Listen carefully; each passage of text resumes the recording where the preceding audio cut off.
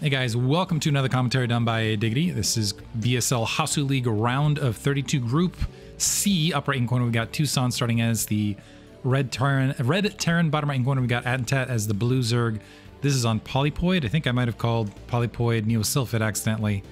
Looking at the map again, I didn't even realize Polypoid was in this map pool. My brain defaults to that. My brain defaults to Neosylphid right this second when I see 4-player maps for some reason. So in the past, if I called the map Neosylphid instead of Polypoid, just know that it was the case. Not that it matters. Not sure why I'm talking about this right this second anyway. Both these guys return contenders from BSL. I think Tousan might have hit a best of 4. Trying to think if Attentatt has breached the best of 8. But both of these guys pretty strong contenders. And again, there's not a single guy in this field that I see. Like, I certainly see strong standouts. They're guys that I'm like, I'm expecting them to the round of 4 or at least a final. Interesting positioning here for Tousan. Look at this. This is a cutesy play. So, he's building the barracks out of position and at a forward location. Depending on when this scouts, there might be... We'll see how he follows this up. But it's possible he's trying to get his opponent to think, okay... And he's going to try to do a box out as well. The forward barracks will give him the opportunity to get Marines towards the natural expansion in an aggressive manner, which could play amazingly for him. But the secondary thing this might do is he might be giving the false information that, hey, I was going for fast command center style build, something along those lines, where I have fewer barracks than I actually do. In the meantime, Attentatt's opening up with an 11 hatch, which allows Zerglings to get out a little bit faster against something exactly like this. But that barracks at the forward location might be able to cancel out those gains. And we see, what is this? So the SCV is actually, going for the, never mind.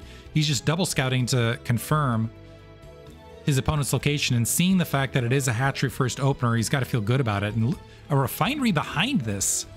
Huh. So now this is maybe not just a forward barracks pressure, but potentially a 1-1-1 to start.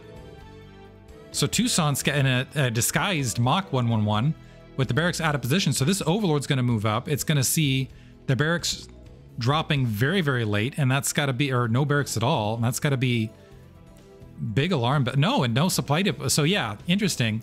And let's see if Attentatt feels the fact that his Overlord isn't being pressured and recognizes something's up. And he's just going about his build order right this second, but the SCV now dashing to the bottom right hand corner with 2 Marines, the spawning pool just about to finish, and Attentatt has not saved a lot of larvae right this second. And he's gonna lose an Overlord at the natural expansion as well, which is, whenever you lose something this early, it's brutal. So just getting the drone pull very, very late. The Marines, however, not getting behind, not staggering themselves. And so they're ending up, yeah, they took out a drone, but the drone's actually ending up in a pretty good attack pattern around them. However, 3 have already been taken out, and 2, despite being heavily damaged, you're able to sneak across. So several kills, and that's well in range of that natural expansion. There are still problems where Tousan doesn't have this forward base sealed. He's dropping a factory to follow this up.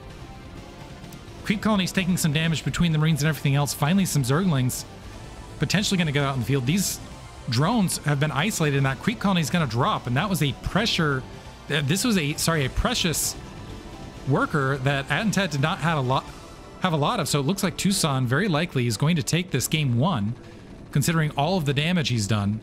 So, and with the sneaky follow-up with the factory and everything else, I'm not sure that was even required after the initial pressure with the Marines in the bunker. So that hatchery is certainly going to drop. Only 2 drones right now, so maybe a panic overpull of drones as well. The Zergling's now going to filter back across with the drones, take out that bunker. That will save that natural expansion.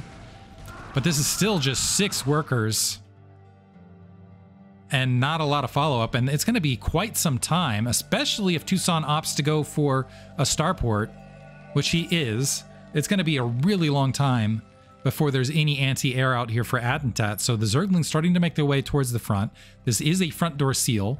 We got a Marine. Actually, is that I think that's a... I'm trying to remember the saying, whether it's like barracks below. But the Vulture right there, first of all, should provide plenty of support against this to defend.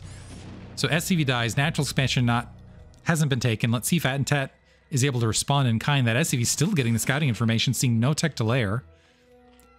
And does Attentatt now realize? I don't think he saw the vulture, so I don't think he's even going to have the wherewithal to drop. No, he's going. Oh, he's taking to layer. So everything going wrong right this second.